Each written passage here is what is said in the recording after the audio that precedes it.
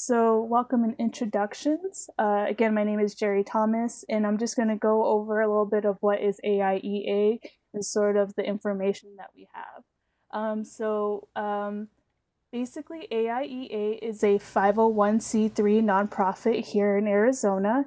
It was established after Arizona educators who wanted to better serve their Native American students through collaborative efforts met and created this statewide organization. A lot of our officers, they're from the Arizona area and also the Tucson area.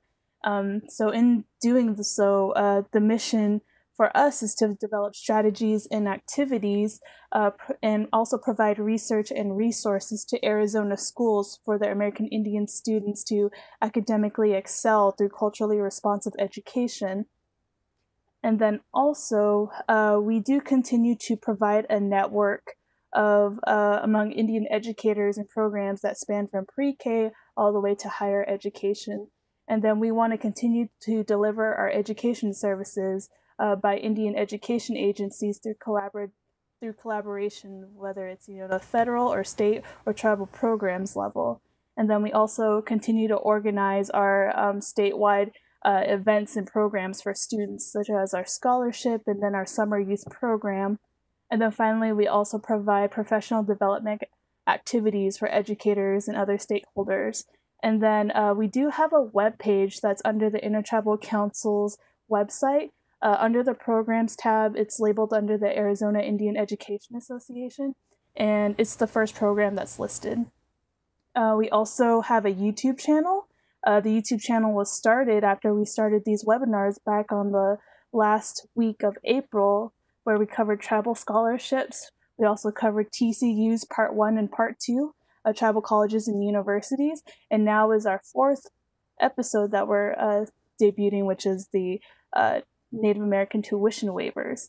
So that's for later on for everyone who wants to go back and look at our previous videos. You can watch it and share it with anyone. And then also we have a Facebook account that is active, and we post regularly regarding current issues in Indian education, and then legislative updates, and then AIEA event updates. And so the purpose of making these education webinars is to introduce topics related to Indian education, for students, parents, or caring adults and educators to learn about opportunities they may not know about already. And right now, our webinar series focuses on college planning. So for new and future college students, who want to know more about the college planning process, we do this by introducing programs, colleges and universities, scholarships, and then inviting their school's representatives in this online layout so that they can hear from multiple professionals and then gain important information on how to start their post-high school journey of looking into or applying to colleges, especially during this time of social distancing. So we put it on this online platform for everyone to access. And then now I'm going to let our president of AIEA, Kimberly Dinkau-Begay, give us an overview of AIEA's legislative efforts. Hi, Kimberly.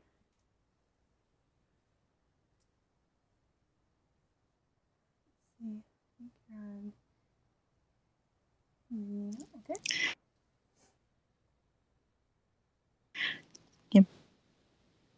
To just here. All right. Nawakwahat Hato and Toya. Kimberly Dinkau-Begay Khan.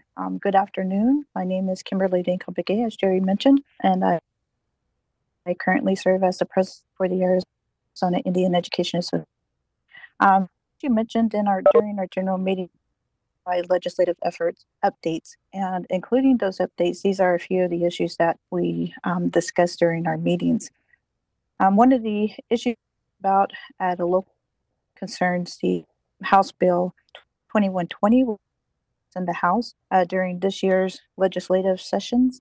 This bill specifically was in regard to the cultural regalia for graduation ceremonies. This House bill was introduced to amend current policies for graduation dress code in the state of Arizona. This bill would have gone into effect immediately, allowing current graduates to wear their cultural regalia, including the eagle feathers and and eagle plumes. But due to the pandemic, Congress adjourned without taking a vote. As Native educators in Arizona, we are still taking on this challenge this year and hope that one day our Native students will walk the stage with pride and honor, wearing their full regalia. Uh, the second issues we talked about is the budget decrease by our governor, Doug Ducey. This was concerning his proposed budget for this year. The operation, specifically for the operation of Indian education programs. This includes elementary and secondary schools, as well as scholarships for higher education. This was decreased by $67,418 overall. This significantly decreased funding for Indian throughout the state of Arizona. The Office of Indian Education has never been funded, although it is a department under the state of Arizona. It has never been funded by the state of Arizona. So this is another challenge we continue to pursue for the benefit of our Native children and students. Next slide.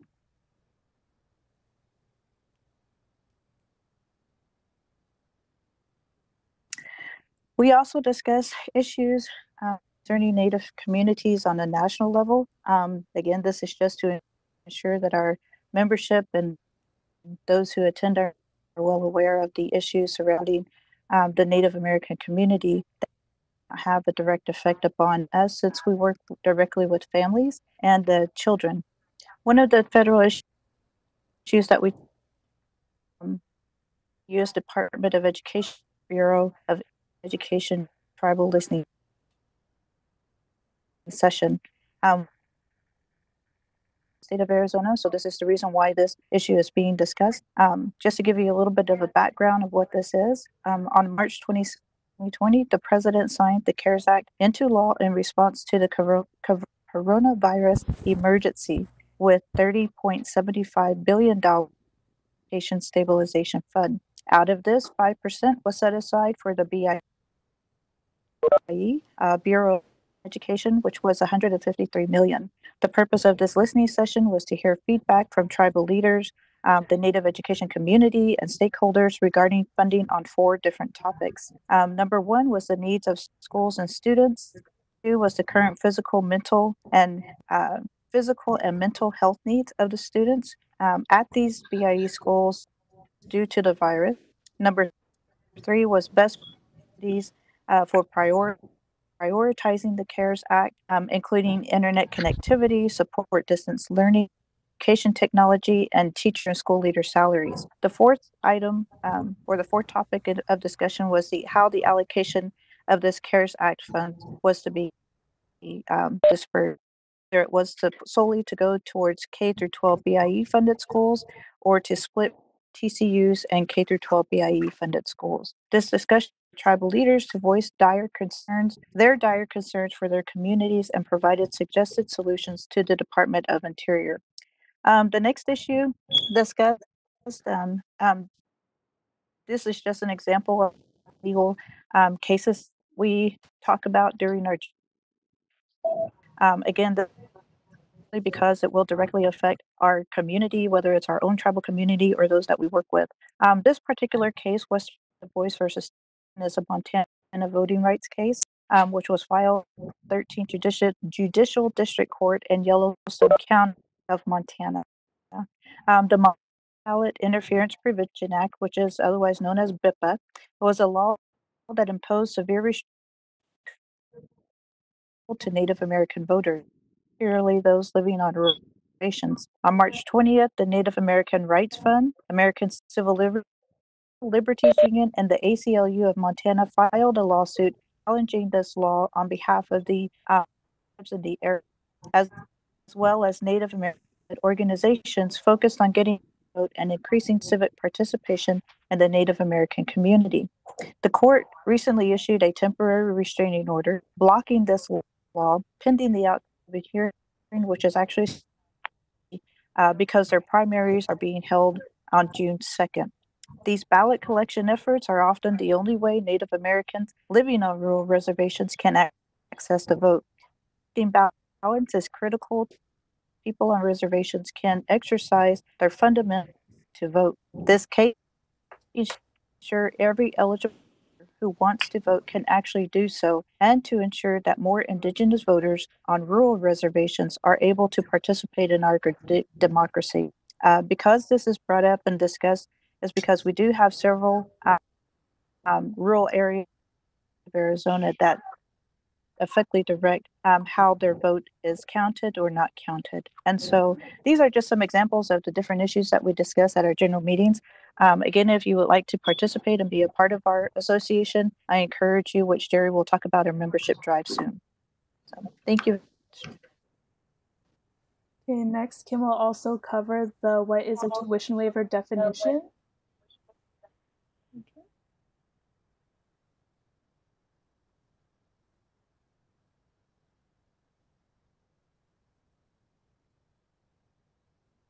Out for today.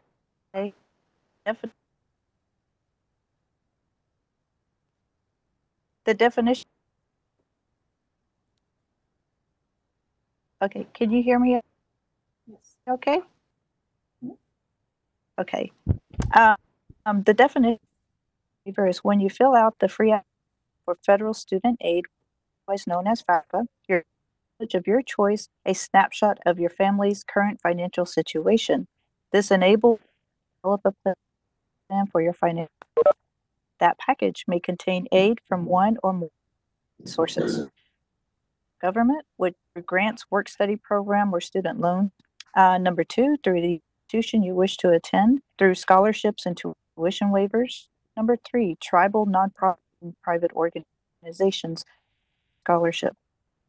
Your institution may offer you tuition waiver or both. There is a continuous long-time stereotype that Native American students go to college for free, although there are many institutions that offer a significant financial aid package. The reason why it is false. There is a difference between a scholarship and a tuition waiver. A scholarship is usually free that doesn't have to be paid back and is used to pay various college expenses. It can be awarded to you by the school you plan to attend or by various tribal organizations. A scholarship above average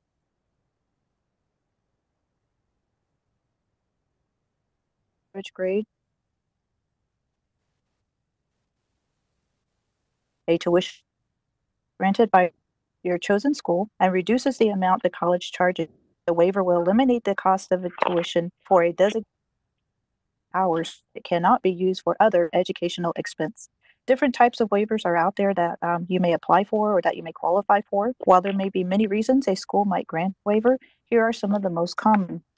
It could be due to your family, which demonstrates a high because of Native American descent, become a hardship, significant hardship, or you were a foster child by diversity or inclusion, and military waiver.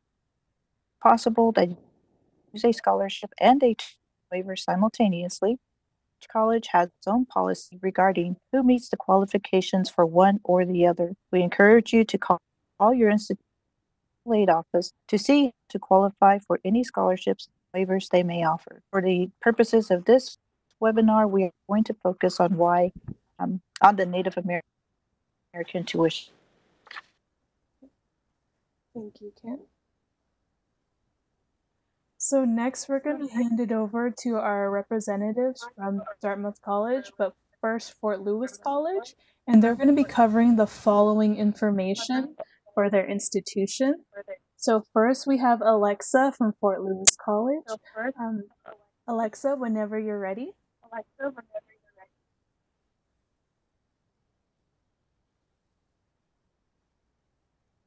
Oh. Let's see.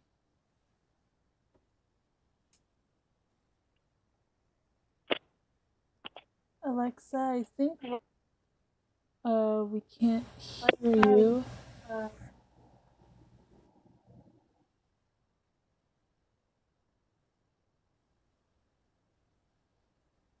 Maybe the computer is muted, but on WebEx you're not muted. Let's see.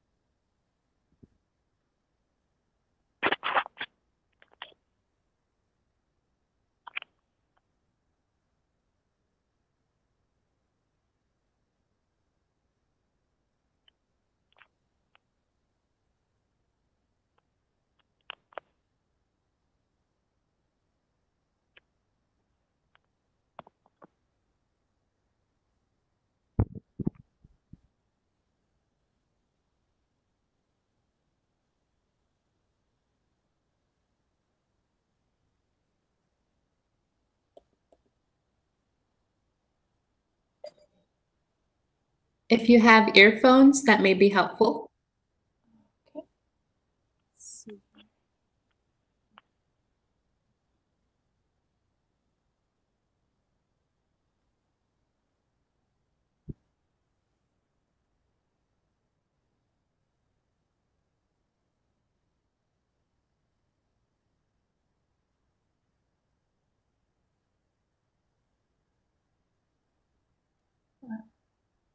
Let's see.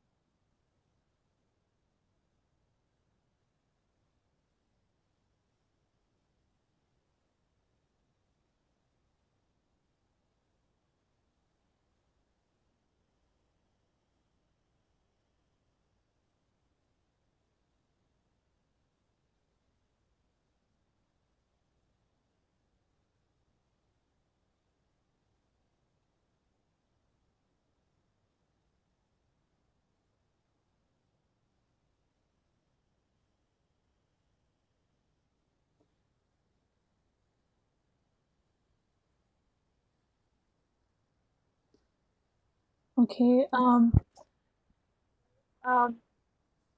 Since Alexa is experiencing some audio issues, we're going to go forward and start with the Dartmouth College presentation, and then when we're able to, Alexa will go back and cover her Fort Lewis information.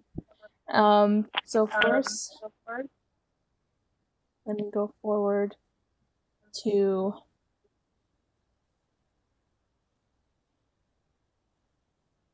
Sorry. Okay. We're gonna go forward. You guys hear me okay? Yes. Let me see. Sorry.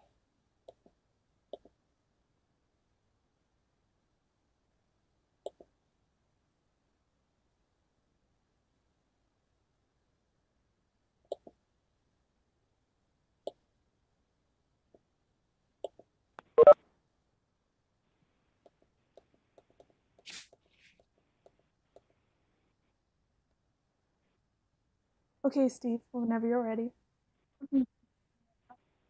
Great. Okay. Well, thanks, everyone, very much to everyone for setting this up and for taking time out of a Friday afternoon to come out and learn a little bit more about this. It's a real honor to be here. My name is Stephen Abbott. I serve as the Associate Director of Admissions for Dartmouth College. I oversee all of our Indigenous outreach programs. I'm also one of the representatives for the state of Arizona. I used to live right next, do spend a lot of time in Arizona visiting different communities and schools. And I have an additional responsibility here at Dartmouth in that I'm the live-in advisor for our Native American house as well. So I do get the chance to work with our Native end and the admissions end, as well as once they're here as students. So if we can move on to the next slide, we'll start telling you a little bit more about Dartmouth.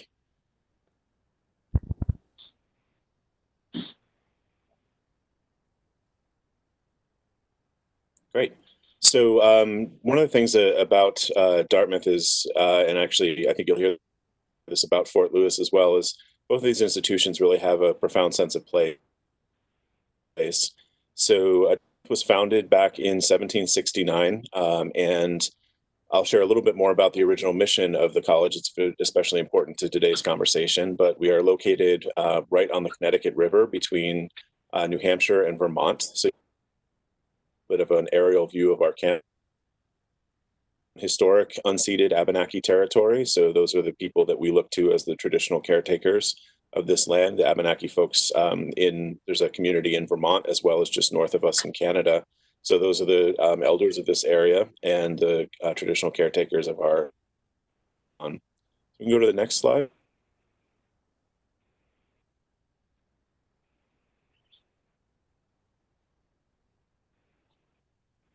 So as you can see, we are located almost equidistant Montreal and Boston. So most of our students who are coming from far enough away to fly will usually fly into Boston. We do have a bus service that goes 7 or 8 a day direct from campus to all 4 terminals at Boston Airport, as well as to the bus station. So the really nice buses, Wi-Fi, air conditioning, movies, all that kind of stuff. And it's a really nice way to arrive on campus. So it is fairly accessible for people to get here. We are located in a really beautiful rural area, which plays a big part in the identity of the college. So we are arguably the not only the smallest of the 8 Ivy League schools, but also the most rural as well. So our outing outdoors club is the largest and oldest outdoors club of any college or university in the country. I don't know who figures these things out or how, but somebody did. And students really do get the chance to take advantage of the outdoors in all 4 seasons. We are definitely a 4 seasons campus. So there's amazing opportunities to go hiking and camping and stuff, trails literally that lead right off campus. As I mentioned, we're on the Connecticut River, so we do have a boathouse down by the wall where students can go canoeing, kayaking, paddle boarding, all that kind of thing. Advantage of the outdoors here. So we can move on to the next slide.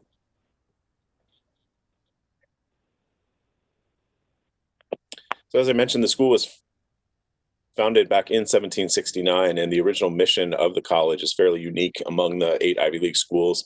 It actually founded originally as a native institution. So Eleazar Wheelock and some Ockham. Eleazar Wheelock was a teacher here in New England, and the Reverend Ockham was a Mohegan tribal member who had actually been a student of Wheelock's, and they felt that there was a need for a higher education option in New England for Native American students. So the college was chartered originally with that purpose, and then promptly forgot about it for the first 200 years of Dartmouth's history are not particularly impressive. And it was actually a small group of students in collaboration with our college president, John Kemeny, back in 1970, that really worked to reaffirm the institution's commitment to that original charter and to that mission. So since that time, when the program was really reborn, Dartmouth has been one of the premier institutions among the highly selective colleges in serving Native American students. So if we can move on to the next.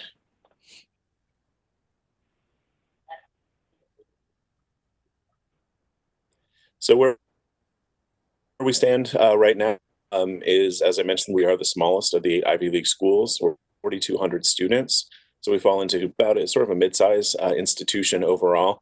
And we do have a very, very strong undergraduate focus. You'll notice that we are Dartmouth College, not Dartmouth University, despite the fact that we do have several excellent graduate programs on campus. The undergraduate,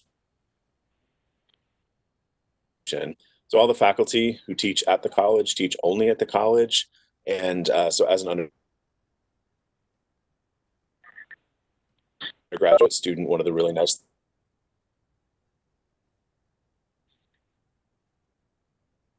competing with graduate students, others for faculty time and attention. So all of our classes are actually taught by full faculty members and not taught by grad students or assistants or anything like that.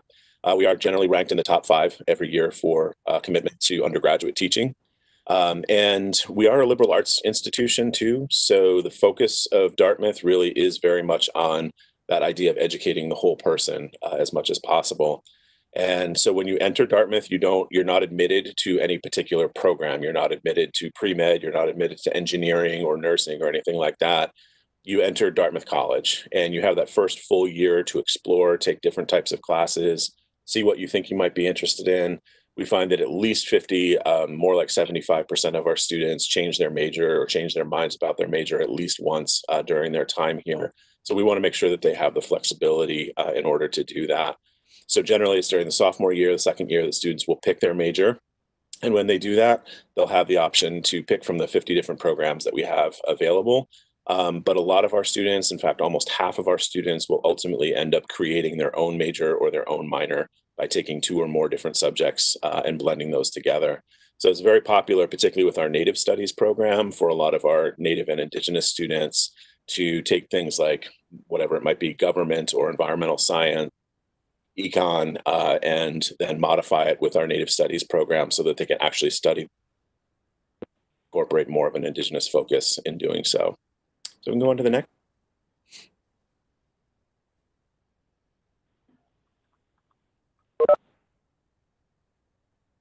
Great. So you can see we offer over 2,000 classes off every year. Degrees offered in 50 different disciplines. Like I said, it's a 7-to-1 student-to-faculty ratio. And said yesterday, we're required to say that it's 99.9% of our classes are taught by the faculty, and that we do actually have one of those 2,100 classes that is taught by a graduate student.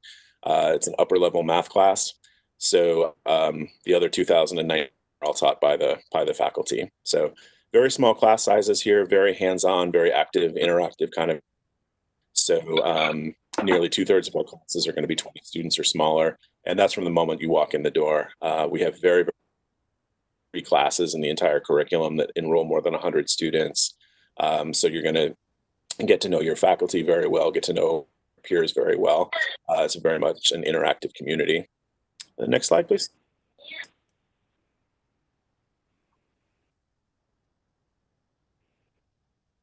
So flexibility, very much the name of the game here, in terms of not only what you choose to study, which is obviously wide open to you, the opportunities you have to change even after you declare a major in your sophomore year, you still have the opportunity to change that quite literally until the time you graduate. So I actually worked with 2 seniors last year who changed their major in spring of senior year. It's not a course that I usually recommend, but those students were able to do it. How you choose to study it, and then also setting up your own academic calendar. So Dartmouth has a little bit of a unique setup in terms of our semesters. So most colleges and universities will have a fall semester, a spring semester, all year round. So we have 4 different quarters that just match the seasons: fall, winter, spring, and summer. And the good news is students are not taking classes all 4 of those quarters. They're only going to quarters per year. But the even cooler thing is that you actually get to decide which of the 4 quarters you're going to take off. So if you'd like to take your classes during the summertime, you can take the fall or the winter or the spring off instead, which really offers a huge amount of flexibility. It's been great for a lot of our students who have like ceremonial or specific responsibilities back home at certain times of the year. They can build their academic program around that. Or if you get the opportunity to do an internship or something off campus, you can build that in pretty much any time during the year, not just having to wait for your summer breaks. So that doesn't have to be the same plan, the same calendar every year, and you don't have to know what that looks like coming in. Again, that's another thing that you'll build as you go forward. I want to mention in the photo here, Polly Sierra Long that you see there with our organic farm. She's one of our students who's actually getting ready to graduate in about 2 weeks. She's from Arizona, and she's working there with the organic farm, but this was an amazing project that she took on. She was gifted some ancestral seeds a number of years ago, and the seeds were roughly 800 years old. They were preserved in a seed pot, and that was how well that seed pot technology worked. The seeds and grow a species of squash that actually hadn't been seen in North America in over 400 years. Really an amazing thing. So Polly actually started our Indigenous Agriculture Group, which was one of our student organizations here on campus as well. So we are going to miss her when she graduates in a couple weeks. Next slide. So one of the other of the Dartmouth plan that's really exciting is the opportunity abroad. So students are not required to study abroad if they don't want to, but almost well over half of our students, about 6%, do study abroad at least once.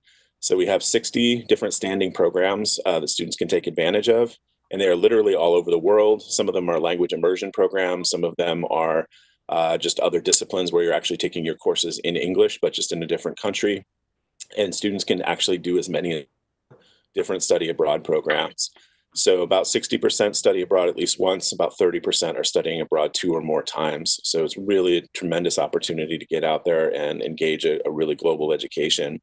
And we do have a couple of off-campus study programs that are actually based here in the US as well, including one through our Native Studies program, which is actually a partnership with the Institute of American Indian Arts down in Santa Fe, New Mexico. So that one's offered in the fall, and a focus on both Native arts as well as tribal with that program.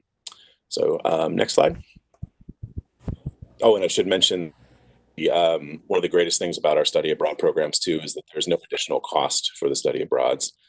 So you're going to pay the same cost whether you're here in New Hampshire or in India or New Zealand or Peru or wherever you decide to go, and your financial aid will cover study abroad as well. So snapshot of the community here.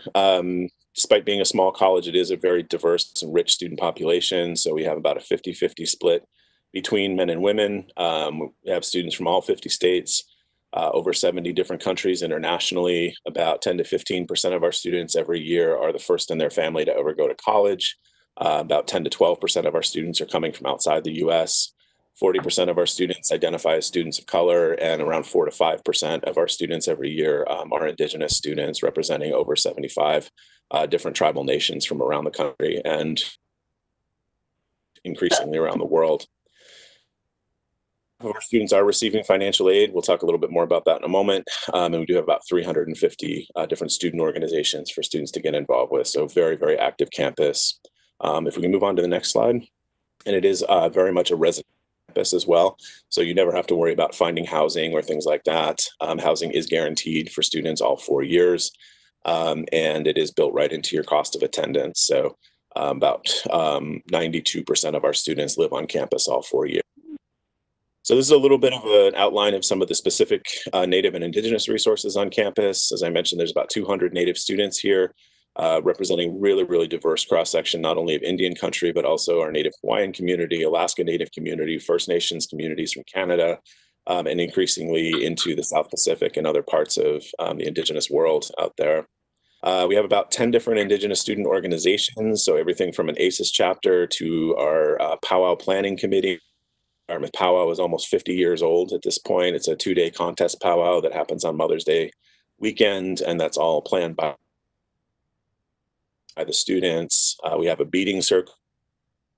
Armstrong nimbly working some size 10 or 11 beads there.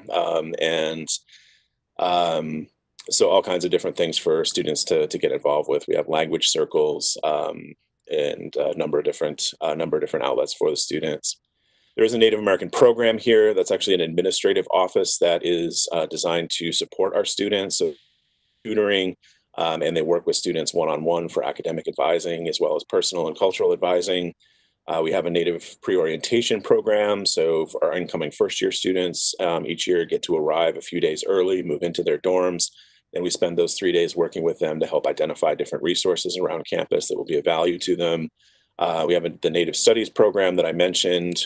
It's an amazing program with 8 full-time faculty, strongly interdisciplinary program. So in addition to things like history and anthropology, you really find things that are taught from an Indigenous perspective. So it's one of the reasons that it has been so attractive for so many of our Native students. So everything from environmental science, women's studies, creative writing, law, all different kinds of things are represented within the department for opportunities for study.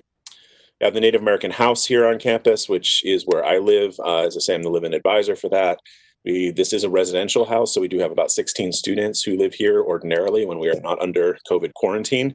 But it is also an open resource to all of our students on campus. So there's a nice big kitchen where students can come in and cook.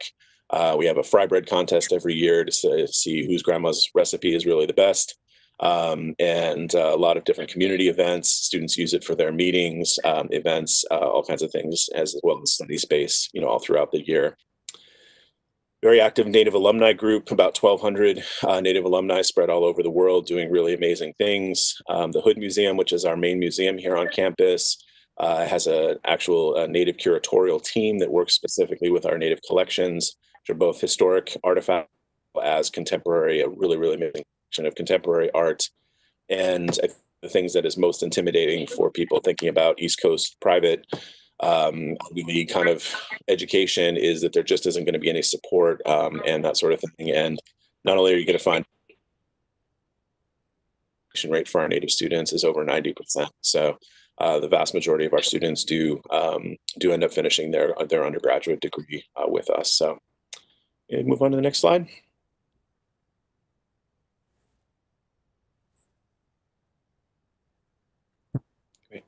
So couldn't resist our little Yoda plug there, but I did want to mention, so in the context of today's program, there is actually a very popular rumor out there that Dartmouth has an automatic tuition waiver for Native students.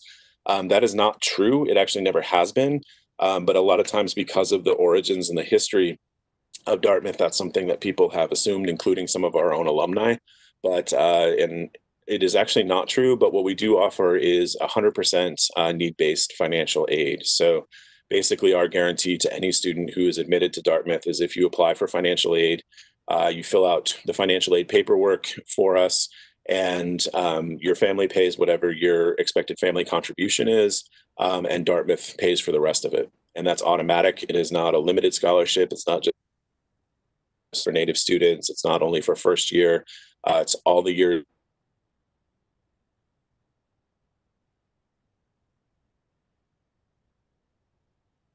that you're here, and it's for everyone who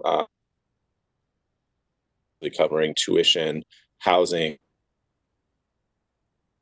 everything that you need, every penny you're going to have to spend. So it's really, really an amazing financial aid offer. There's only a few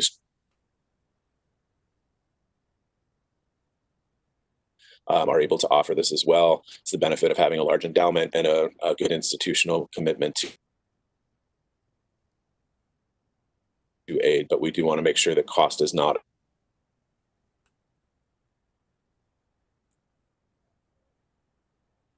per student was about $56,000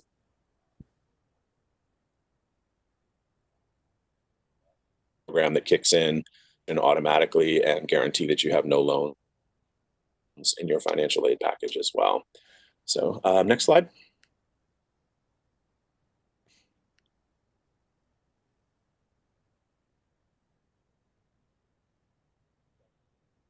And this is actually just going to be a quick word about the admissions process itself. So we do actually use the common application. It's used by about 500 different schools around the country with a supplement for Dartmouth. We are a little bit different than many of our peer institutions in that there is not a point of qualification for the college. We do what we call a holistic review. Dartmouth does, for better or for worse, fall into that schools, which essentially are schools that are able to admit fewer than 50% of the students who apply. And that is not because those students are not qualified or not capable of coming here and doing the work. It means that we have far more people applying for the spaces that we have available. So we do what we call a holistic application review. So we are literally looking at everything in your application. So we are looking at your community involvement. We're looking at your personal statement. We're looking at your recommendations. All those different are so it is you do not have to be a perfect straight A student to get into Dartmouth.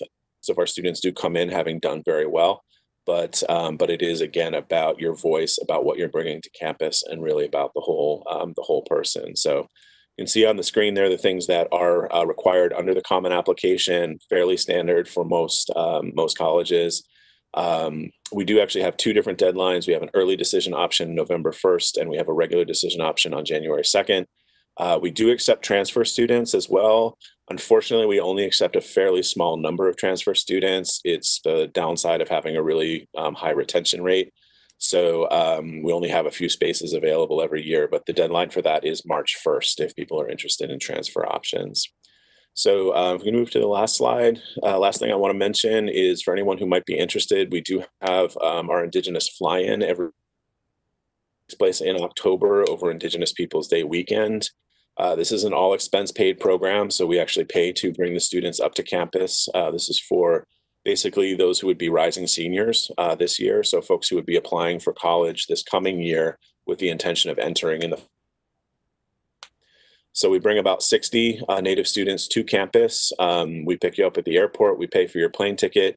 You stay with one of our current students for several days as a host in the dorms. You get to eat in the dining halls, attend actual classes.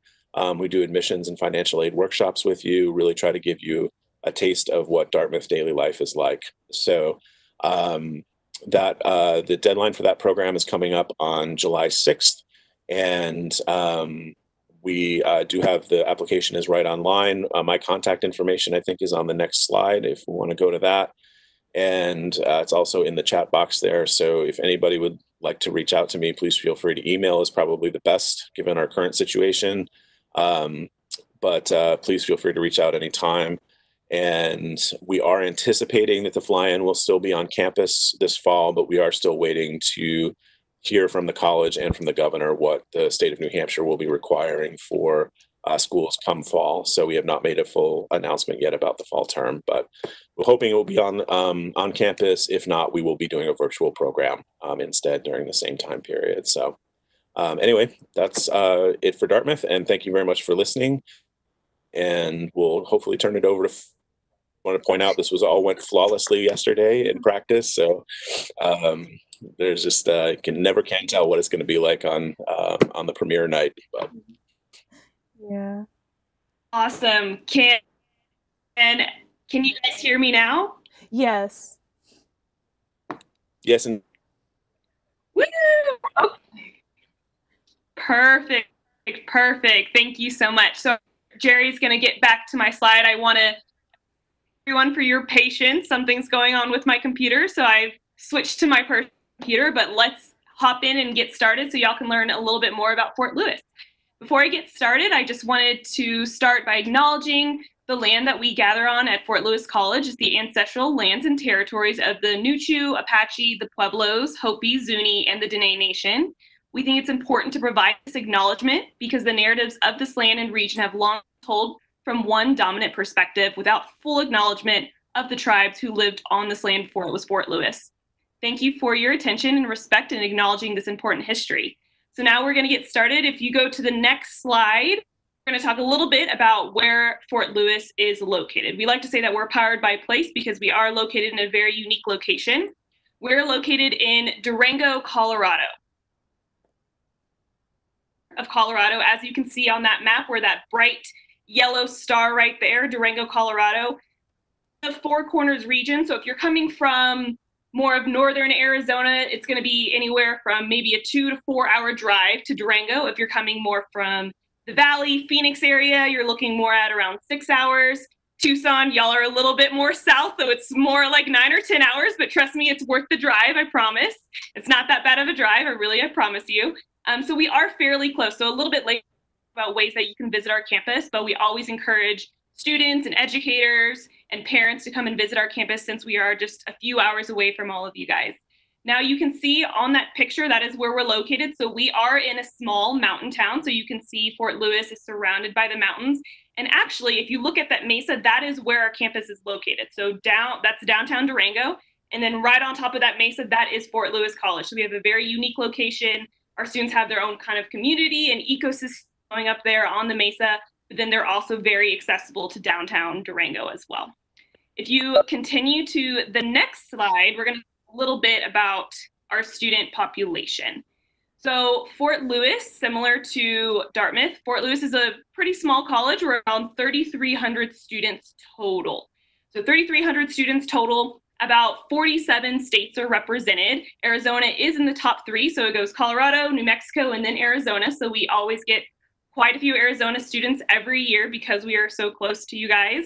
We're about 50% students of color, so a very diverse campus as well. Around 41% of our student population identifies as Native American or Alaska Native, and we have around 177 Native American tribes and Alaska Native represented. So a little bit later, I'm going to talk about those resources that we offer for our students as well. But overall, we're a very diverse campus. We have students from all over the country that are coming to attend our little community here in Durango, Colorado. So to continue to the next slide, I'm going to kind of talk about what our classrooms look like and our classroom structure. So at Fort Lewis, as I said, we're a fairly small college. So your average class sizes are going to be around 20. And honestly, our professors really like to cap it at that 23 student average class because they want to get to know our students. They want to know when our students are thriving, when they're struggling, when they're in class, when they're not in class. but I'm sure all of the students who are listening will be in class. I'm sure you're nodding your head while you're listening and looking at the computer. I'm sure of it. But ultimately, they want to know who you are as a person. They want to know how they can support you. And for the educators who are listening or their parents who are listening, making that transition from living at home, from living with your family, to going to ultimately your new home at your new college can be a difficult transition. And so having those smaller class sizes, you're really able to get to know your peers in your class as well. It's not a very overwhelming experience. You're really thriving academically. So again, we keep it at that 16:1. So also, around 100% of are taught by our faculty members rather than grad level or teaching assistants. So starting your freshman year, you are going to be taught by the best of the best. Our like to pride themselves on being teachers first and researchers taught by faculty starting your year. Now, to continue to the next slide, we're going to talk a little bit about the different academic programs we have at Fort Lewis. Now, this slide, the general programs. So as you can see, we have over 50 bachelor's programs, and we also have 1 master's program in teacher education. We also have a dual program with the University of Denver. Well, everything from our STEM fields, so some of our popular STEM programs are going to be engineering, geology, exercise biology. We also have a pre-vet, pre-med, pre-PT track. So for those of you students who are looking at possibly going to med school, we do have those tracks. So within our programs like Indigenous Studies, which is one of our popular programs, psychology, sociology. If you're looking at justice studies, so a lot to choose from. We also have a business school as well. So if you're looking at marketing, business management, accounting, we have all of those programs. We have an education program as well. So if you're looking at adventure education, so how you outside world, how to logically recreate. We have an adventure education program. We have early childhood education, secondary education. We have all the way to our master's program as well. So a lot to choose from. I know it looks very overwhelming. We have all of those programs on our website as well if you want to delve a little bit deeper. Now, to continue to the next slide, this is just going to talk a little bit about how we educate our students. So what is the Fort Lewis College difference? What makes our college different from the others? And the main part that makes our college different is our experiential learning. So at Fort Lewis, we're firm believers, and there's only so much as a student that you classroom and flipping through a book page by page, right? 1, are you really going to absorb that information the way you need to? And 2, it can be a little boring as well, right? It's okay. You can nod your heads. I can't see you nod your heads, but I know you're nodding your heads. So we're firm believers, and the best way to learn is to get outside of the classroom. These are some of the ways that our students are taking advantage of those experiential learning opportunities.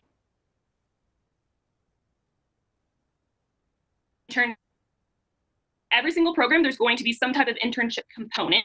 And because you have class sizes at Fort Lewis College, professors are really able to talk with our students, see what internships are going to work best for them. Either you can stay in the Four Corners region, you can go outside of the state, you can even go outside of the country for your internships as well.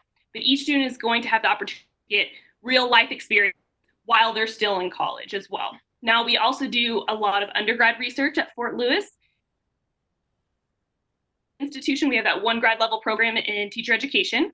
So what that means is generally with other universities that have maybe a bunch of different graduate level programs, usually professors' time and attention, all that state-of-the-art technology usually goes to grad level students, but at Fort Lewis, our undergrads are our shining stars. So they're going to be able to use the fancy new equipment, state-of-the-art technology. They're going to have all of our professors' time and energy. They're going to be working side by side with our professors, starting your freshman. That's the key. We start our students with the experience of learning, starting your freshman year. So again, there's a ton of ways that you can take advantage of these activities. And lastly, we do, similar to Dartmouth, we do have a great study abroad program as well. And I'm going to chat about our Native American tuition waiver a little bit later. But again, you can apply the Native American tuition waiver to the study abroad programs. We just had one of our student ambassadors who just came back from Granada, Spain. She lived there for an entire year and she was eligible for the waiver. So she lived in Spain tuition free. and all of our financial aid follows to Spain as well. So a lot of really in terms of the experiential learning aspect at Fort Lewis. So to continue on, we're going to talk a little bit about admission at Fort Lewis. So our admission, it's a little bit different than Dartmouth's. We usually look at a couple different criteria for admission at Fort Lewis. One, you an application on our website. We have our own application process. So you just go to apply.fortlewis.edu, fairly simple.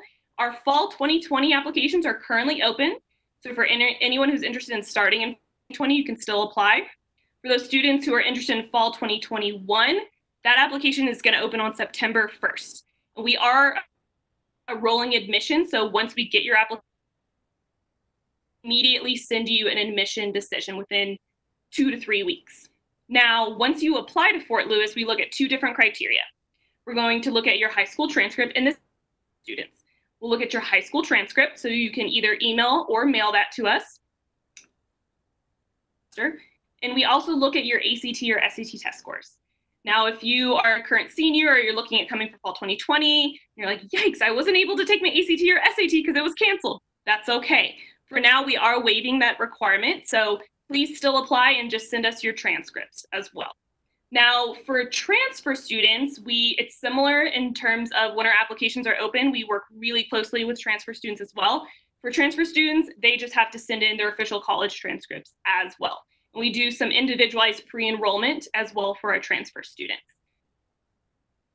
There's also a $40 application fee. However, for those of you who are attending this webinar, I will actually give you a fee waiver code if you shoot me an email or you can give me a call. All my information is in that chat box and I'm going to give it to you at the end of this webinar. But if you're interested in applying, go ahead and shoot me an email and I'm happy to give you that fee waiver code. Thank you. Next slide. A little American Center. So at Fort Lewis, as I mentioned, 41% of our students identify as Native American, Alaska Native, or Indigenous. And so as a non-tribal Native American student, numerous resources for our students. The majority of those resources are going to be housed in our Native American Center. As you our little resources, we academic support. We have free tutoring in any subject at Fort Lewis College. So for any student who is struggling in any specific subject, they can come to the Native American Center and get free tutoring. Also, almost every single professor also houses their own hours, so their own office hours at the American Center as well. So you can sit down one-on-one with your professor and talk through any academics that you need to with your professor. We also have a cultural kitchen as well. So it's similar to Dartmouth. There's, I think it's every other week they would have like Fry Bread Wednesday. And trust me, it was a ding on my calendar to walk by the Native American Center just to, see if there was any left over. But again, it's a really good way for Fort Lewis to make the students feel like it's their home away from home. So for the cultural kitchen, students are able to use it during hours, and they get to make all of their homemade goods and just really make it feel like home and share it with other peers as well. We also have scholarship opportunities through the Native American School. So specifically for our students, we have some scholarships on. And we also have professional staff that are there 24/7 to help with our students. So if you have any questions or concerns, our professional staff are there to walk you through it as well. Now I'm going to start to talk about a little bit about our activities, programs, and student organization. So on the next slide, it's going to talk a little bit about some of our activities and programs that we have at Fort Lewis. So this isn't a list of all of our activities and programs, but some of the main ones. So one of them is going to be our Haudenosaunee Days pageant. So we have one of the largest powwows in the Four Corners area with community members from all over the region that come to Fort Lewis College. And we have a huge pageant for 3 days. Unfortunately, this year it was canceled. However, next year it's going to be bigger and better than ever before. We're very excited. We also have outdoor pursuit trips. So we're in Durango, Colorado, so we're surrounded by the San Juan National Forest. So we have mountains, rivers, all in your backyard. So we take our students on these adventure trips, whether it's backpacking, hiking, biking, skiing, kayaking, and it's from beginner level all the way to expert level. So we have scholarship opportunities for our students to take advantage of those areas. We also have a speaker series, so we take prominent members within the community and they come and visit Fort Lewis, and our students are able to have a one-on-one dialogue with them. Village gatherings, and lastly, we do have an Indigenous training as well. It's usually in August, and it's just a way for our students to really captivate their leadership skills, problem-solving skills, critical thinking skills as well. Basically, all those skills you will need once you graduate from college and either go to grad school or go into the quote-unquote real world, right? And so again, lots of activities and programs that our students can be a part of. Now, next, we're going to chat a little bit about the student organizations we have at Fort Lewis. So as I said, that transition, it can be a little difficult sometimes. It can be a little daunting. So I always recommend that students get involved on campus whenever they're coming to Fort Lewis for the first time. These are all of our different Native American registered student organizations that our students can be a part of. As you can see, there's ones for business, engineering, we have Dene Club, Native American Outdoor Club, Alliance, one for our Society of Chicanos and Native American Science, one to Leota. So we have a ton of different areas that students can get involved in. And also at Fort Lewis College, because we're such a small community, a lot of our students are able to get leadership opportunities within these organizations as well. So as a sophomore, the beginning of your sophomore year, you potentially get a Dene Club, or you could be the secretary of our American Indian Business Leaders Club. You don't necessarily have to be a senior to get those leadership opportunities. So a lot of ways that you can get involved. Now, next on the slide, I believe we're going to talk a little bit about the Native American tuition waiver and how that works. So at Fort Lewis College, as it is said on the slide, as a member recognized Native American tribe or Alaska Native village, a student may use the American tuition waiver to attend Fort Lewis College tuition free. So that will waive the entire tuition portion. Now, students are still going to be responsible for room and board or your student fees as well, but that big chunk of tuition will be completely waived and it never expires. And also the tuition waiver does apply to our grad level program. So our teacher education program, it does apply to that as well. Now, to qualify, a student just needs to send, there's various ways that a student can qualify, and it's listed right here. So a student can either submit a copy of their CIB or certificate of Indian blood. They can submit a copy of their tribal enrollment card, or on our website, we do have a short little page where a student can submit documentation of just a direct descendant of a tribal member who on June 1, 1934 resided within the present boundaries of a Native American reservation. So a few ways that students can qualify for the Native American tuition waiver. If you have any questions, whether you are a student, an educator, or a parent, if you have any more questions about that, again, all my contact information is going to be on that last slide, so feel free to shoot me an email.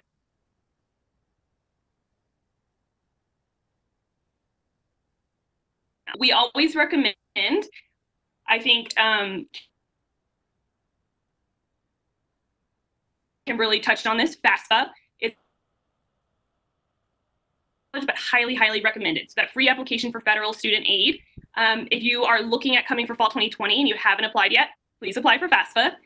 If you're looking at coming for fall 2021, that application opens on October 1st. So that's a really good way to see if you qualify for any financial aid assistance. Additional scholarships that are housed through Fort Lewis are going to be on the program that you're interested in. There are some scholarships available.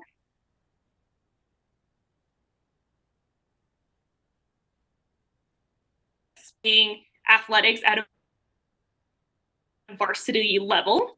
And then I always recommend outside scholarships as well. So any tribal scholarships.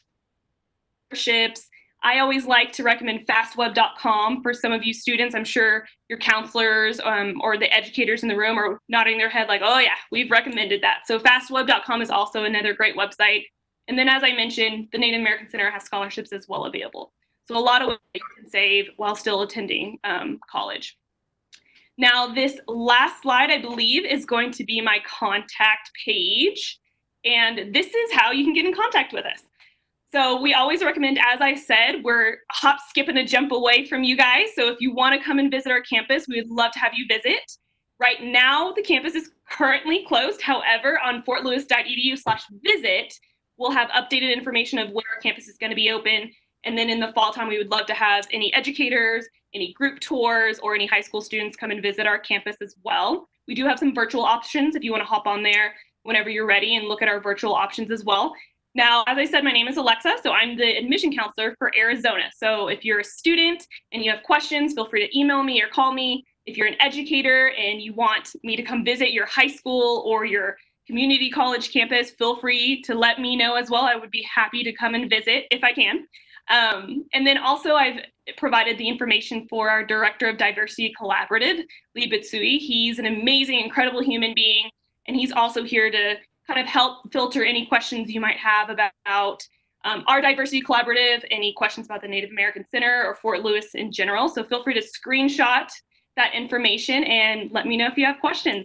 Thank you so much. And thank you for your patience, guys, while I figure out technology, because it can be hard sometimes. Thank you. Oh, thank you, Alexa. So now we are going to move on to the question and answer portion.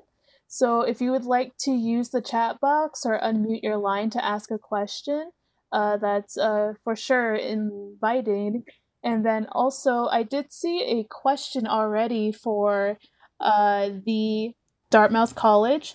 And then someone asked, does Dartmouth offer graduate programs? Yeah, thanks. And I did type a quick response in there as well. But Dartmouth does offer some graduate programs. As I mentioned, we're principally an undergraduate organization, and the college itself is fairly contained, certainly in terms of the faculty and resources. But our oldest graduate program is the Geisel School of Medicine. So we have a full med school. We also have an engineering school and the Tuck School of Business. Those have been our three major historic graduate programs. And then the Garani School of Arts and Sciences is one that was born about 3 or 4 years ago. So there are some master's and PhD options in arts and sciences programs as well. It is important to know that the 100% need-based financial aid that I talked about for the college, that is just for undergraduates. Each of the graduate programs does have their own financial aid offered, but each one is structured differently. So that financial aid policy just applies to the college itself. But I'd be happy to put folks in touch with people at the graduate programs. I work specifically with undergraduate admissions, but we do have those graduate programs available. So. Great, thank you, Stephen.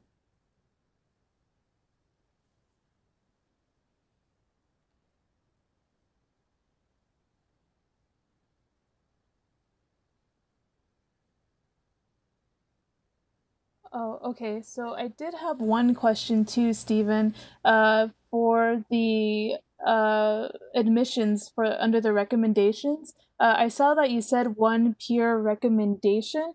What does that usually look like? And then sort of who would you recommend for like that peer recommendation? That's a great question. So the peer recommendation is something that's a little bit unique to Dartmouth. I don't know too many other schools or scholarships or anything that ask for it, but it's a lot of fun for us to read as admissions officers. It gives us a little bit more of kind of a lateral insight into you as a person than just your teachers and counselors and kind of that top-down sort of thing. So it is actually absolutely wide open to you, whoever you would like to write that letter for you. It can be your next door neighbor, it can be your cousin, it can be your grandma's neighbor, it can be a coworker, it can be classmate, teammate, whoever you'd like to write for you. There's no real rules on it. We do try to recommend that students stick within about 3 or 4 years of their own age, simply because if it's too much older, oftentimes it's not really that peer perspective. So folks will often ask about like a coach or an elder or something like that. And those are great recommendations to have, and those can always be submitted as supplemental recommendations. But in terms of the peer rec itself, usually 3 to 4 years, and then too much younger than 3 to 4 years. We know your 3-year-old sister would do an adorable recommendation, but the crayon is really hard to read in the computer. So, but it is wide open to anybody that they would like. So, general rule of thumb I always like to mention with recommendations, because it was certainly something I didn't understand when I was applying to college, is it's really best when it comes from someone who knows you well. So that applies to teachers and stuff too. A lot of times people just think they should go to the person who gave them the best grade or, whatever. But really those recommendation letters matter only to us in what they tell us about you as a person and as a student. So getting people who know you well is really the best way to go. So,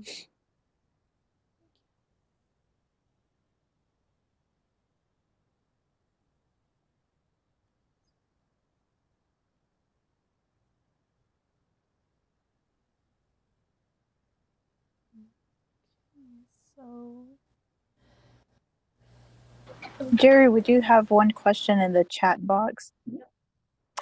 In what ways are the local tribes involved with the Fort Lewis College, and do students have access to internship opportunities with the local Ute and other tribal nations nearby? Great question. Yes, absolutely. So the local tribes in our area, so the Southern Ute tribe is going to be the closest local tribe to our area. And as I said, we have something called village gatherings. And so we have gatherings, usually it's once a month with our local community. And so students and locals are able to mingle at our Native American Center. There's usually food involved because everyone loves food. And it's just a way for our community members to be involved with Fort Lewis. And we absolutely have internships with our local community as well, whether it's within the government or we have a lot of nonprofits as well locally within our Southern Ute tribe, which is our local tribe here close to Durango, Colorado. So there is quite a few ways for our students to get involved as well within the Four Corners region. Great question.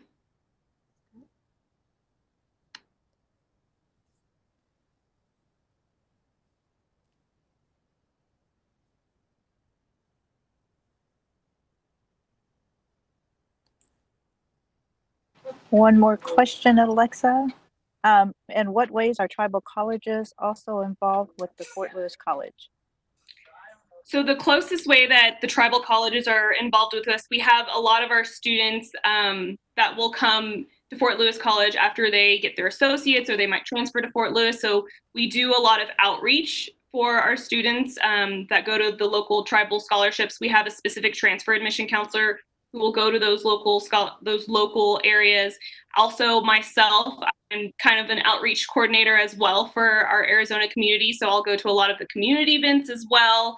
And we try really hard to try and connect with our local tribal scholarship colleges as well. If that was a question from one of the local tribal scholarships and you would like Fort Lewis to come visit and we haven't visited in the past, feel free to let me know. We would love to come and visit. As I said, for a lot of the ones in the Four Corners region, we're only about a 4 to 5 hour drive away, which is not that far. So we'd love to come and visit with you all as well. And we also have a lot of those students that come for group tours as well with the tribal colleges. Okay. Just going off of that question, Alexa, they're asking if you can provide an example of the internships that past or current students have been involved with. Yes, absolutely. So specifically with our internships with the local community, so within the Southern Ute tribe, we've had some students who are interested in criminology and justice studies, and so they did a local internship with our community, which is in Ignacio, which is about 30 minutes away, and that's where the local government is housed.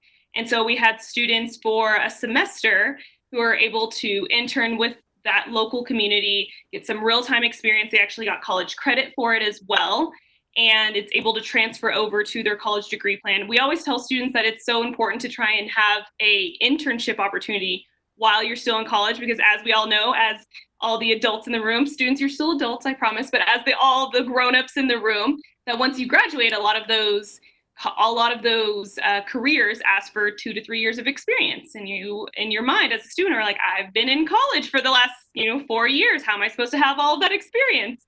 And so that's why we think it's really important to have those internships, and that's why we provide those internships to our students as well. And for that individual who asked that question, if you want a list of a few other internships opportunities that we've provided for our students, let me know. I'm welcome to send you a list of a few more internship opportunities as well.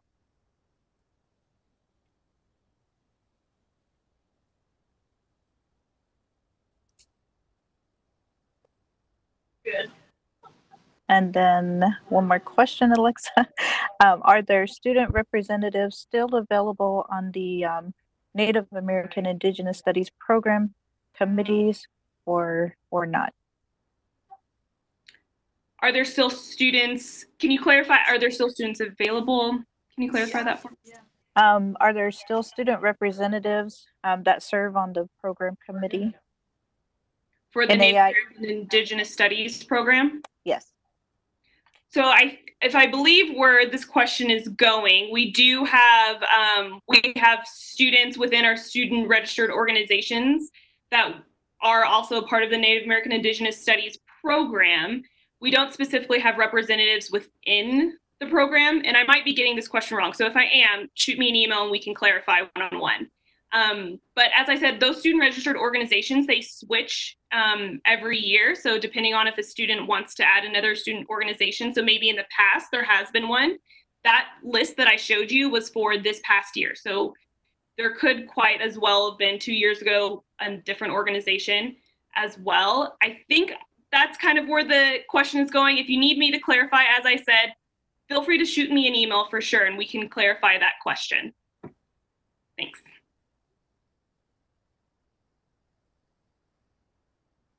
Stephen, do you want to comment on internships that may be available for the students at Dartmouth? Yeah, absolutely. So internships are very popular. Again, it's a nice aspect of the Dartmouth plan, that quarter system, because students can actually take advantage of doing internships pretty much at any point during the year if they want to take an off term to do something like that. So they don't necessarily just have to do internships during the summertime when a lot of those internship programs can get pretty competitive, the better, more established ones. So about 75% or so of our students will end up doing at least one formal internship before they graduate as an undergraduate. And they can be all over. So sometimes people will choose something a little bit closer to home here in northern New England. Sometimes people will choose something in Boston. Majority of students will pick things in either other major urban areas or something back home as well. So there's all kinds of recruiters who come to campus for some of the more prestigious types of internships, but I think some of the really rewarding ones are the ones that the students also set up themselves. And so there are a lot of people here between the Native American program, Native American Studies faculty, folks and our Career Services Center, the Office of Professional Development, that work with the students one-on-one to help them establish those contacts to set something up, because I think sometimes internships aren't necessarily things that the average 17, 18-year-old knows about coming into college. And one of the things I really love about Dartmouth, just in terms of facilitating student experiences and trying to make sure that money isn't an obstacle, is they actually do have a grant set up so that if you have an internship, but it's unpaid, and most of us like to, eat and have someplace to live and stuff like that while you're working. So they actually have grants up to $3,500 for a term available to students. So if you get an internship that's unpaid, basically Dartmouth will give you the money to pay your rent and your food and expenses and stuff to be someplace else to get that experience. So that really helps to open up a lot of doors for our students.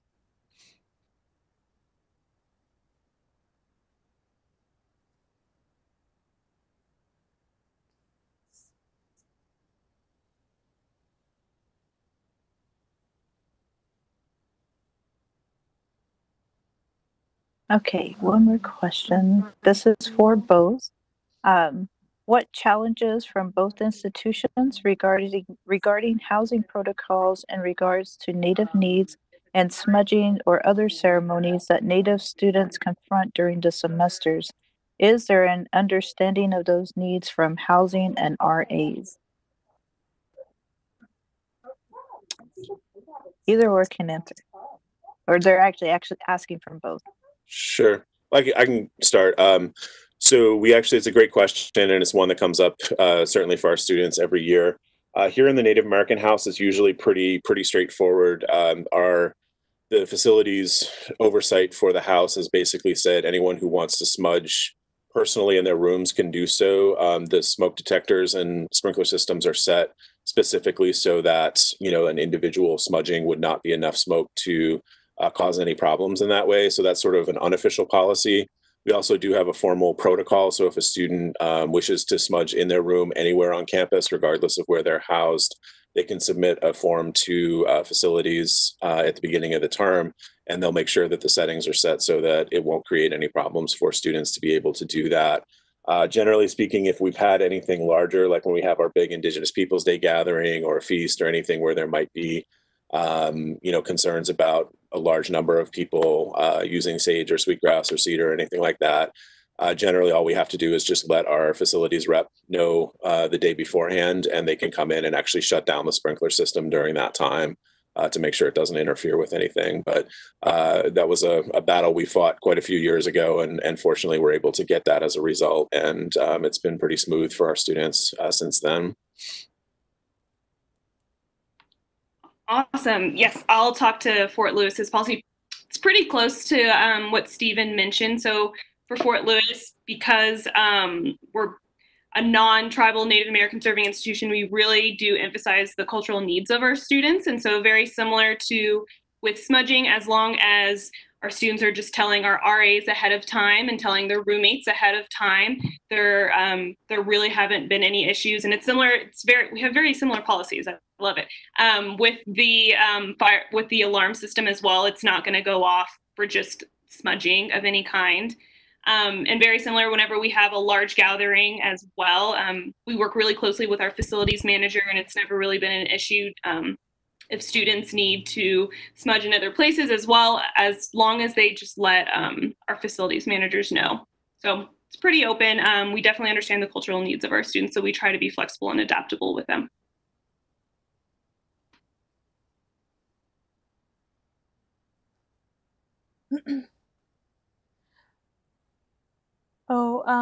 Alexa, I just thought of something. I think it was maybe 4 or 5 years ago. I think it was with like the local or the state government in Colorado where they were talking about, I guess it was a discussion of whether the tuition waiver should actually be continued. Is that still sort of discussed in your state or local government, or is that like firmly like a solid documentation that would stay for Native students in Colorado? Great question. It's a firm. The government of Colorado, they fund the Native American tuition waiver. There's no plans on that expiring or going away at any form. As long as a student, as I said on that slide, qualifies, they will receive the Native American tuition waiver. But thank you for clarifying that, Jerry.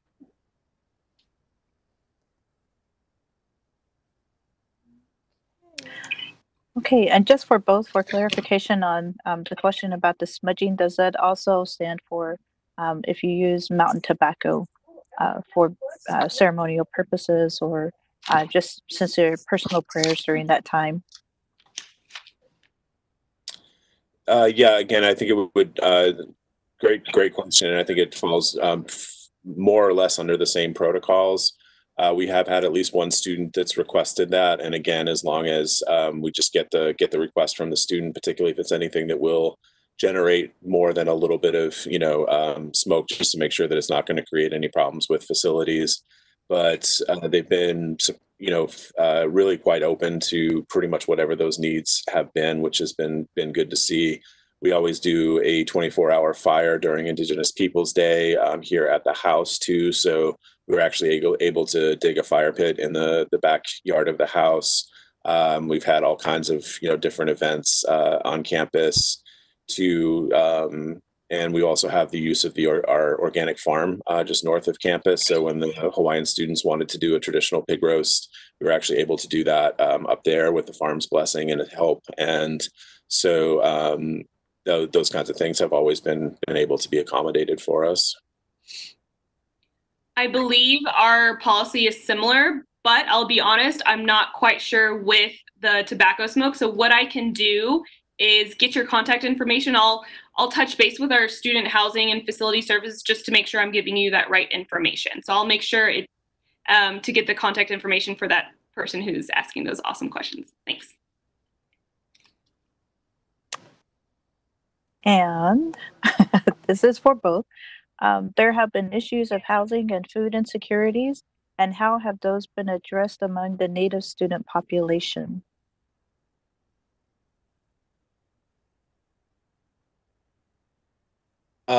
So as far as I'll answer that, I guess, in two different directions. I'm not sure if it is a question regarding the current situation with the COVID quarantine or just in general, because I think it can apply to either.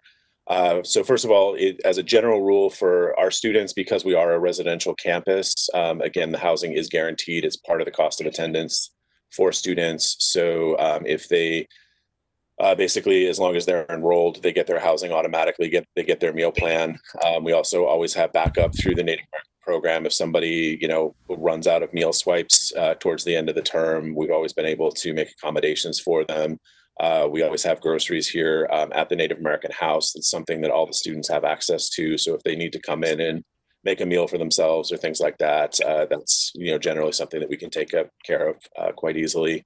In terms of regarding the current COVID-19 situation, we did have several students after the campus moved to a virtual teaching only. We did still have several students that, as you can imagine, either some of our students had literally no access to internet at home, so wouldn't be able to pursue their studies at all if they tried to go home. Some students literally don't have homes to go back to, things like that. So we were able to accommodate about 200 students on campus, making sure that they were sort of appropriately distanced. They're still being served through the dining hall. It's all been takeout food that's been prepared specifically for students to just come in and pick it up for their 3 meals a day. But a few of our Native students are still here on campus because of situations with families or housing concerns back home. So that's been something we've been able to take care of for anybody who needed to stay here.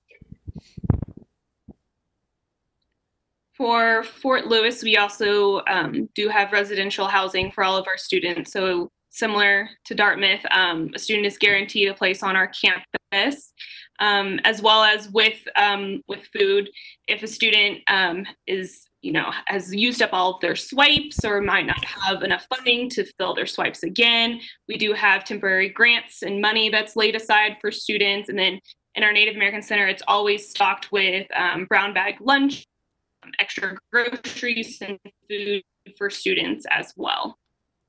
And then and then in terms of for students who, I think I might have cut out. No, you're good. I think I cut out a little bit because everything went frozen. Let me just to circle back. So for students who, in terms of everything that's happened with COVID-19, we still do have a few students that are on campus that were not able to go home or had no access to going home, and we have some temporary brown bag lunches for those specific students. But the majority of our students, thankfully, were able to go back home after all of our classes went online for the spring semester.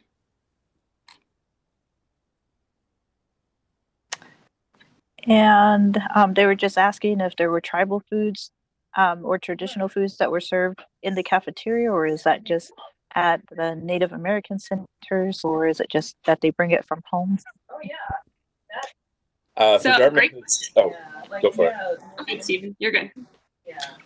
For Dartmouth, it's a little bit of all of the above. Majority of stuff that people will cook is just stuff that they want to cook for them, for themselves from home. We do actually have a really proactive dining services program, though. So during Indigenous Peoples Day, they actually contacted us and wanted to prepare foods that were more locally indigenous. So they actually worked with some tribal members from local communities to prepare a whole weekend menu of some traditional foods and things like that.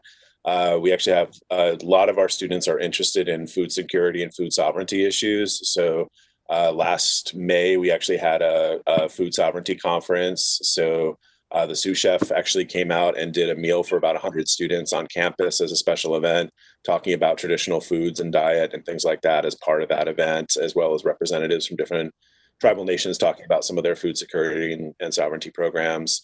But then the stuff that happens here in the house is usually stuff that the students themselves want to do, and we're usually able to find either through housing or the Native American program and or one of the student organizations will find the funding for that.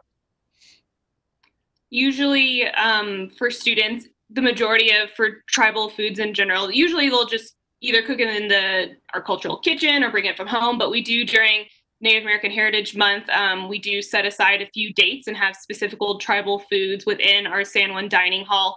And then similar on Indigenous Peoples Day, we do specific foods during that day as well. So definitely a few opportunities for students of our whole population involved in the Native American Center to be able to connect with the different cultures and communities. Then I think Jerry, do we have time for 2 more questions? Yeah, that's fine. Okay.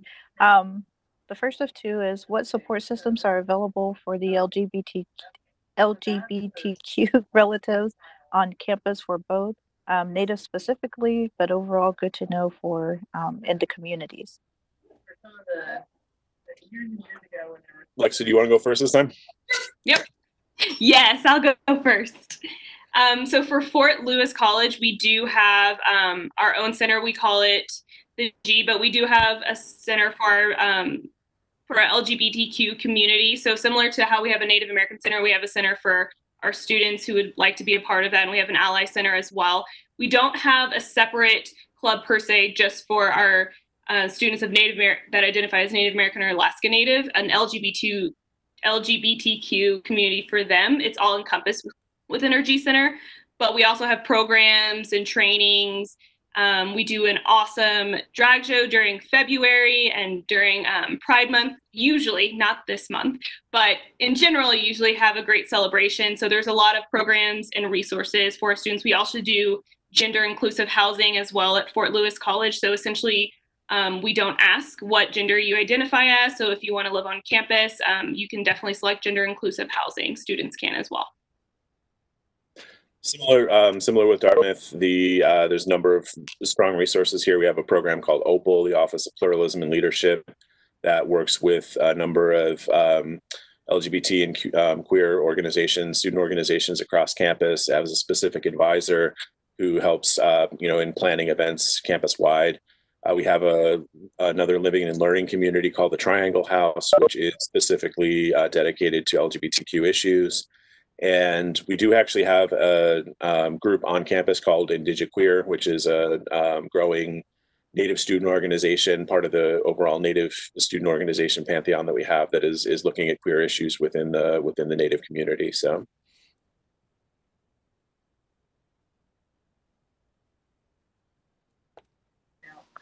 And then let me go back up. Will there be a possibility to have part-time enrollment opportunity in the fall for online courses due to the COVID-19 uncertainty? They don't have anything further. Yeah. I can go first. So for now, for Fort Lewis College, we are actively planning on having all of our classes on campus, traditional on-campus learning. We are at the whim of our governor and of the government and of how this virus is going to evolve. So we have an incredible leadership team and our president that's on top of everything that's going on in the world. And obviously our students are our #1 priority and their safety, and also our faculty and staff. And as the situation evolves, we'll be in close communication with anyone involved at Fort Lewis College, if students or faculty are looking at coming. But for now, Fort Lewis College is actively planning on having all of our traditional on-campus classes. Yeah. Similar here, we still have not made an announcement yet about what fall is going to be. So we're waiting to, I think they're trying to wait as long as possible to determine what the safety level is going to be for students returning to campus and being back in residential mode. But that's certainly the hope. If they're right now, basically, one thing a little bit unique to Dartmouth is because of the quarter system and because of the condensed nature of the terms, 3 classes is a full-time load for us. That's our recommended load for students, because the faculty do condense about the same amount of information into a 10 or 11 week quarter that is usually in a 14 to 16 week semester. So they're fairly intense, but students can take as many as 4 or as few as 2 classes and still be considered a full-time student. So students would still have the same opportunity to do that if it was a virtual programming as well. But we're still waiting to hear what the fall will look like. But right now, all plans are to, open as we would normally in the fall.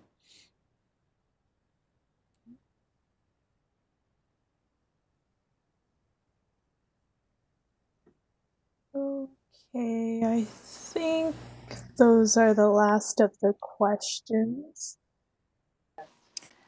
So, yes. Oh, just I think the final one was just how the student support services are able to bring together culture and academics. And then that's the final question.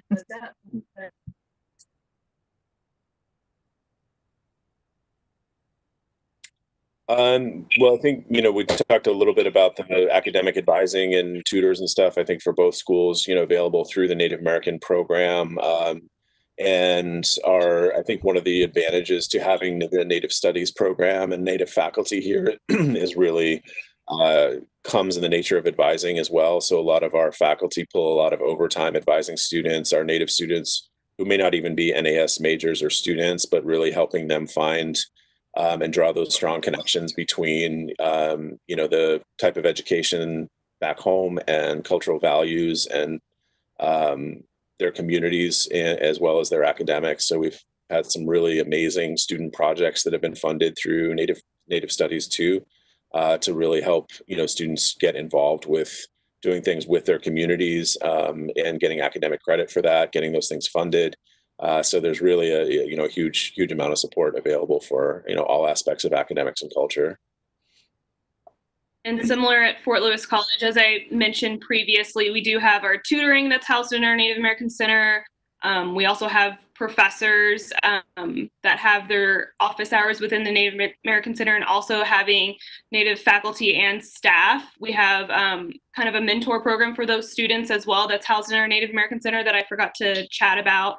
And so a lot of ways that our students are able to get involved with the speaker series. We have prominent figures from professors from other universities, and we have authors and musicians that are coming onto our campus to kind of intertwine that academic and cultural aspect as the question states as well. So we really try really hard to intertwine both the culture and those academics at Fort Lewis. Similar. Okay, thank you.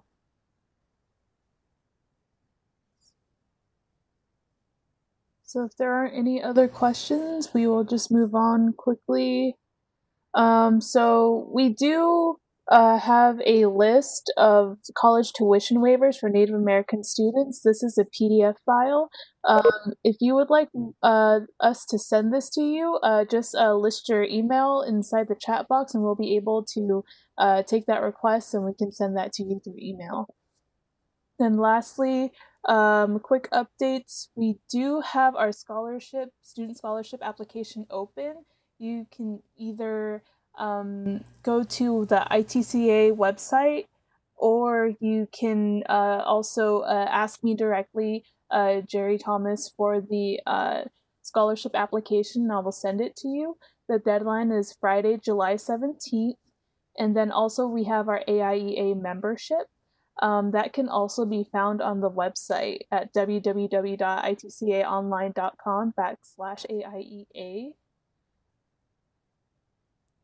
And then also we do have our summer youth camp. This year it's going to be on a virtual platform, and it's going to be planned within July of this year. And then also we do have our second annual AIEA Educators banquet, where we will be giving out awards to nominated educators and teachers from around Arizona. That's going to be held at the Phoenix Indian School Visitor Center. Right now we have a tentative date of September 12th. Last year we had the Superintendent of Arizona join us for the keynote speaker position, so that was really nice. Those are the pictures there for the camp participants, and then also our educators banquet celebration there. And then lastly, my name's Jerry Thomas, and I'm the webinar organizer and then the secretary for AIEA.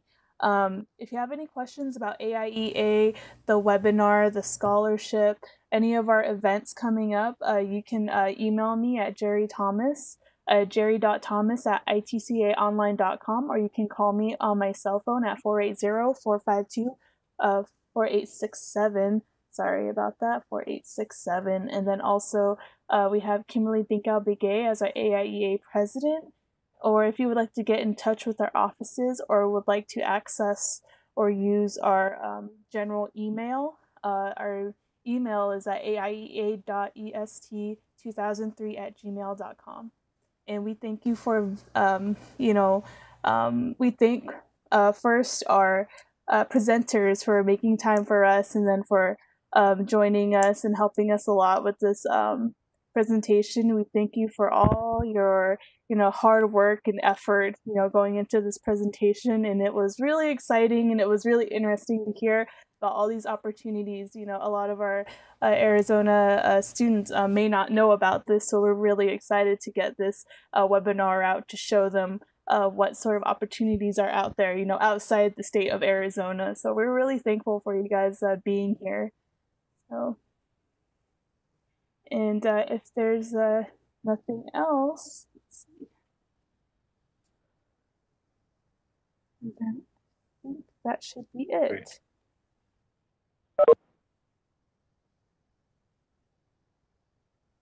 Yes, thank you again, Scott, Stephen, and Alexa for providing the presentation today. And thank you to all the participants joining us today. We look forward to having our next one. So keep posted to our website and information that Jerry has mentioned. So thank you very much. Great. Thank you.